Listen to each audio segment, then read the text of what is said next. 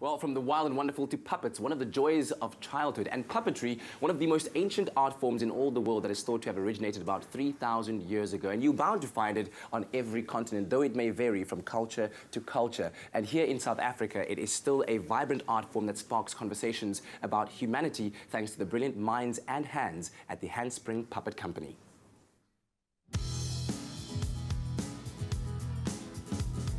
In the unique farming village of Barrydale, amazing puppets come to life in the Klein Karoo in the Net for Pret Puppet Parade and Performance, a public art project by the Handspring Puppet Company. According to the Handspring Puppetry Company, a puppet is an object used in performance that functions as an emotional or an intellectual prosthesis for that person.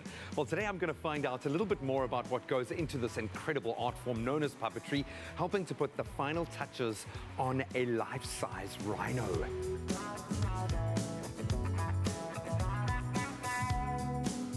Wow. Sipakazi, hi, how are you? I'm good, thanks, and you? Well, now that I'm seeing the bare bones of this incredible rhino, I'm so excited. So I've got to ask, why enter rhinos into the parade? As you know, like, all the people love rhinos, and then the other thing is, you know, like, there's a lot of poaching. Yeah. So we're trying, like, to call out to people to take care of the rhinos, because without rhinos, we are nothing.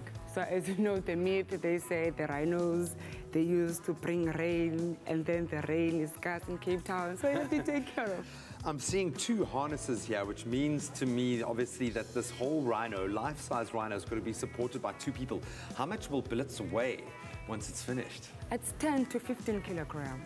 It's not that heavy because, like, as you said, we put people inside, so we have to take care of wow. people's bodies. Yes. I'm in awe of what you guys do here. This is amazing. This rhino will be part of the performance tackling the devastating effects of rhino poaching on our country's most endangered large animals, and the aim is to raise awareness and educate the audience. And now, Blitz comes to life. Ah, that is amazing. All that remains now is to release this beautiful beast back into the wild. Well, I suppose in Blitz's case, into the celebrations at Barrydale. Guys, thank you so much. This is a work of art. I'm amazed. The Net for Pret Puppet Parade and Performance draws puppeteers and local musicians and performers together. The local Barrydale school children form part of the project by creating smaller puppets of their own design in the showcase. We have started this parade and performance about 7 years ago, and this year is our eight years. And it actually started from the guys from Handspring Puppets. They have seen our children and they really fall in love with our kids. And then they decide that we actually start a parade. And from there, we have every year, we have a different theme. And yeah, it was growing from there, actually was going from strength to strength. The parade is definitely something that brings the two communities that is divided together. And at the end of the day, what brings us together is love. So for me, the parade and the show represents love in coming together as a community. For this small town, the performance is one of the highlights of the year, and the 2017 show featured original music by Peter Tekello and Gary Crawford, and the puppet extravaganza was directed by Aja Manavak.